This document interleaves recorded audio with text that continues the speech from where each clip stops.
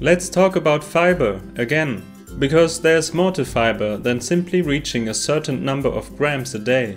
Your gut will be devastated if you eat 50 grams of fiber from apples only. Don't get me wrong, apples are great, but our gut microbiota depends on the diversity of fiber as much as it depends on the amount of fiber you get, if not more. Diversity of fiber? What does this even mean? Water-soluble and insoluble fiber? No, not really. We will get to that in a moment. For more information and a practical guide, we highly recommend the book Fiber Fueled by Dr. Bulsiewicz. Types of fiber. There are 20,000 edible plant species on this planet, and each comes with its own set of dietary fibers. Sadly, only 200 plant species are commonly eaten, and just 4 crops, rice, corn, potato and wheat, make up nearly 60% of calories we get from plants. Dietary fiber is a structure of smaller carbohydrate units of varying complexity that cannot be digested by or are inaccessible to human digestive enzymes. There are quite a few broader types of dietary fiber, like beta-glucans, cellulose, fructans, etc. But it is important to understand that each of these types of dietary fiber describes an enormous number of different fiber structures. Fermentable fiber.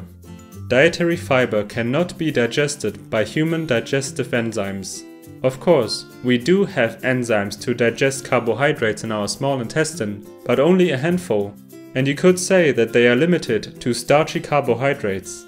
We leave the digestion of other non-starchy carbohydrates, the digestion of some dietary fibers, to our gut microbiota. Dietary fibers are commonly separated into water-soluble and water-insoluble fiber. Most water-soluble fiber is fermentable, meaning the enzymes provided by our gut bacteria are able to break it down, producing short-chain fatty acids. Most water-insoluble fiber is not fermentable.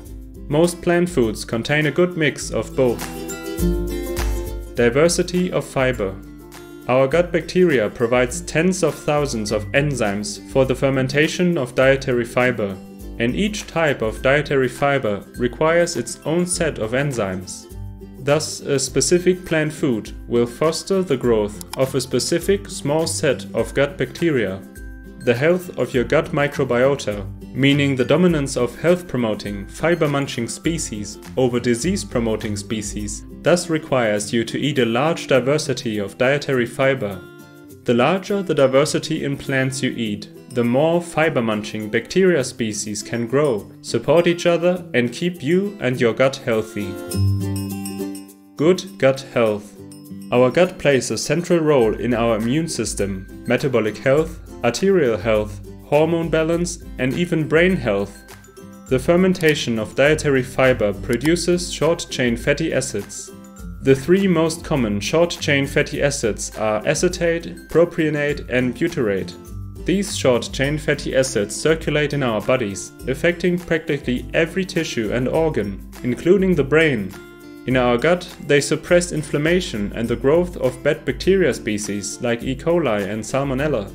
They repair and provide energy for our gut lining, actively healing leaky gut. They help with irritable bowel syndrome by improving motility and decreasing hypersensitivity. Effects of short-chain fatty acids. The short-chain fatty acids circulating through our body promote good health wherever they go. They help with blood sugar regulation, lower cholesterol, regulate appetite, and even suppress fat accumulation in fat cells. Short-chain fatty acids also affect our brain, helping with memory and learning.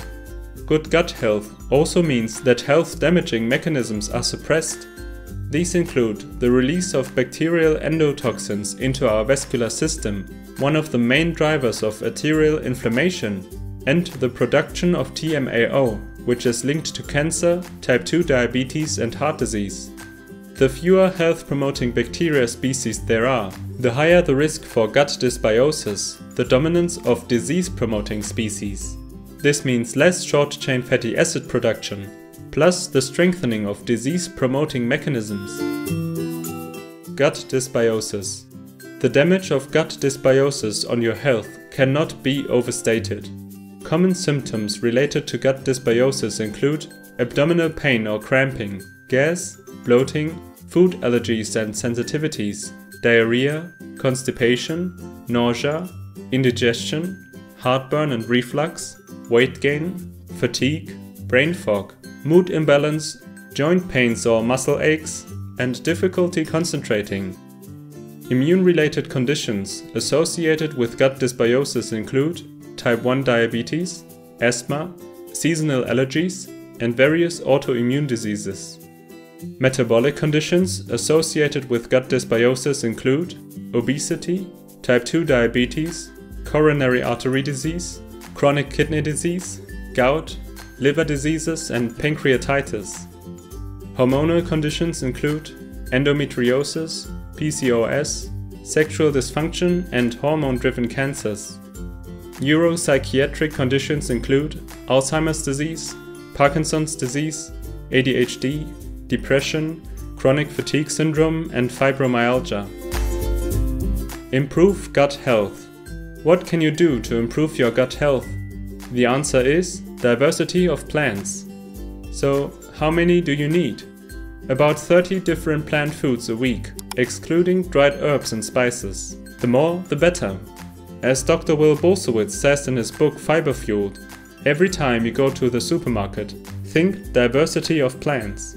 Every time you're cooking a meal, diversity of plants.